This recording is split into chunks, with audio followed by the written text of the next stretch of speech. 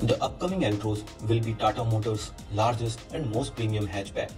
Previewed by the sleek 45X concept at Auto Expo 2018 and shown in final production form at the 2019 Geneva Motor Show, the Altroz will launch in India in January 2020. The power of the Altroz is expected to come from a 1.2-litre turbocharged petrol engine and a 1.5-litre turbocharged diesel. Tata is expected to make available a 1.2-litre naturally aspirated petrol engine to achieve a more competitive entry price point. The Altroz is based on Tata's Alpha modular architecture and is expected to spawn other body styles in the years to come. The Altroz will feature keyless entry and go, 16-inch rims, a flat bottom steering wheel, automatic climate control, and body-colored bezels around the AC vents.